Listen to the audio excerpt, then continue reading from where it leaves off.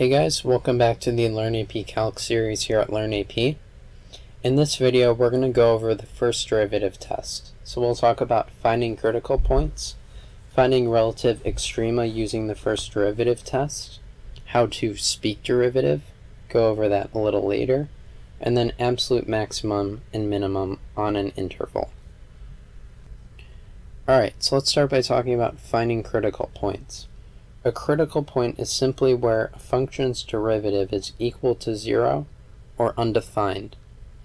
To find a function's critical points, take a derivative and then find the values of x where f prime of x equals 0 or undefined. So pretty straightforward, but do remember this, because a lot of times that will come up, but it's easy to forget. Alright. So let's talk about finding relative extrema using the first derivative test. Relative extrema are points where the function is increasing on one side of the point and decreasing on the other. So here on the graph of y equals x squared at x equals 0, to the right of this point our function is increasing, and to the left it's decreasing. So thus we would say we have a relative extrema at x equals 0. Now you can get more specific. I can say that x equals 0 is a relative min, or if I had, say, y equals negative x squared,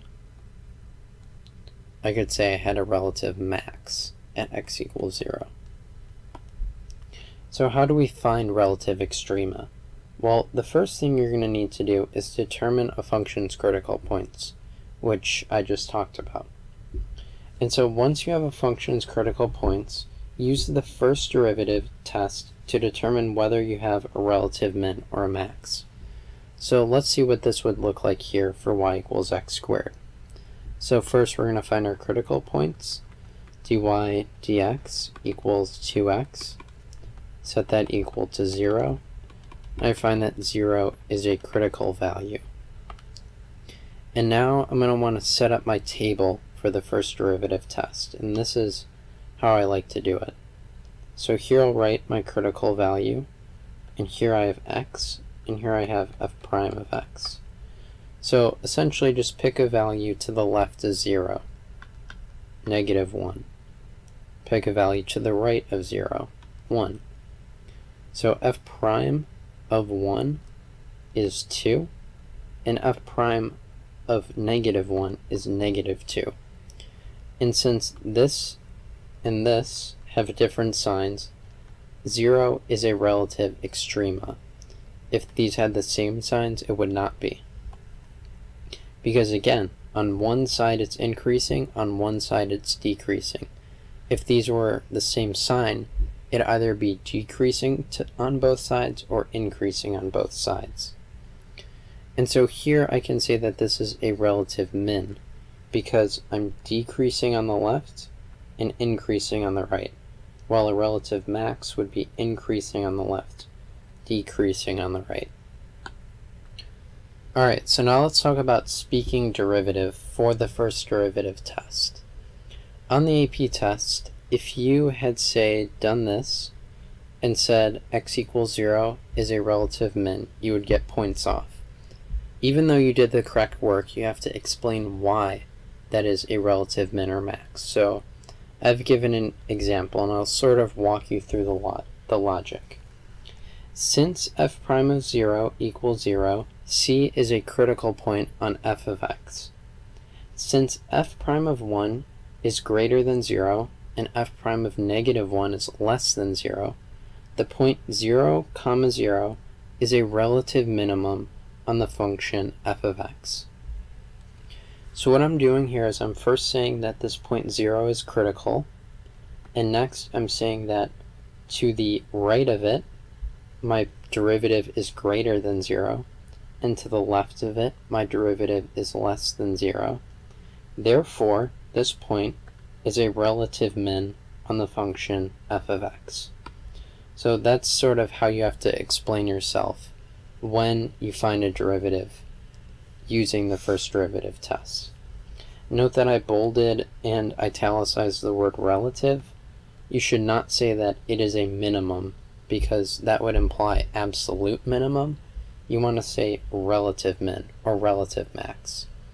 And so with sort of any other critical point or extrema that you're finding, you're going to want to follow this same format that I outlined here on the AP test. Alright, so now let's talk about finding absolute min and max on an interval. So to find a function's absolute max or min on an interval, you must first find f of x's critical points in the interval. So we don't care about the critical points outside the interval, just the ones inside the interval. Next, we want to determine the value of f of x at said critical points. Note that it's not important whether it's a max or a min, just plug it into the function at that critical point. Common mistake to make here is to plug it into the derivative and get 0, but no, you want to plug it into the function. We want to know the value of the function at the critical point.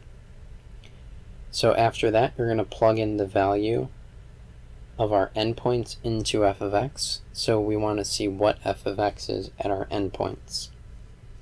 And then the points where f of x is the largest out of all the values you found is the absolute max on the interval, and the value where f of x is the smallest of the values you found is the absolute min on the interval. So I'll take a look at what this looks like.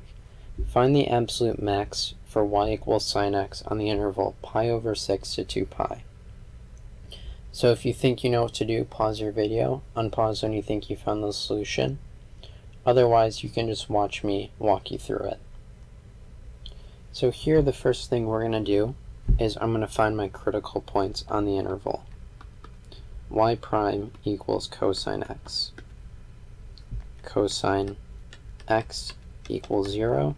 So where does cosine of x equal 0 on the interval pi over 6 to 2 pi? Well, it's going to equal 0 at x equals pi halves and x equals 3 pi halves. Whoops. So next we're going to want to plug this into our function. Remember, not into the derivative.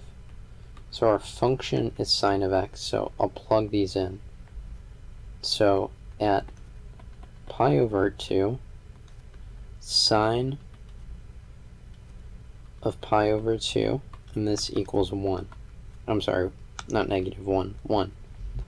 At 3 pi halves, sine 3 pi halves, again just plugging it into the function, equals negative 1.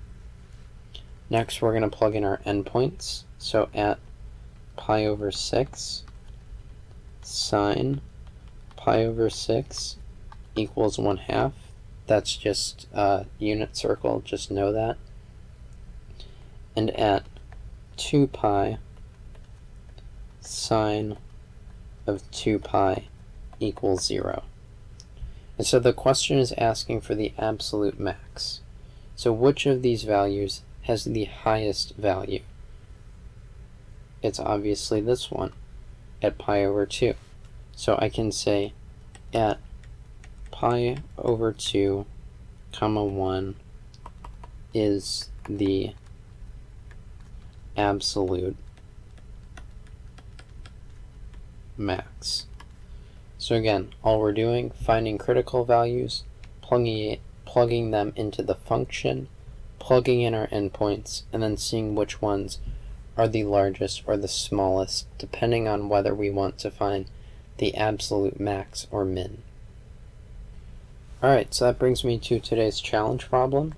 Using the first derivative test, find all relative extrema for the function y equals 2x to the 4th minus 4x cubed plus 2x squared minus 14, and then write your answers as you would on the AP test. The solution is on our website, LearnAPCalc.com, and I'll also include a direct link in the description. If you guys found this video helpful, please leave a like and be sure to subscribe for future content coming out. Like us on Facebook and follow us on Twitter for updates about our new videos and live streams, which we do every Sunday where we answer your questions about AP Calc. Links for that stuff will all be in the description. Leave a comment if you're still confused about anything, or also any other comments on the video in general. Other than that, I want to thank you guys for watching, and I'll see you in the next video.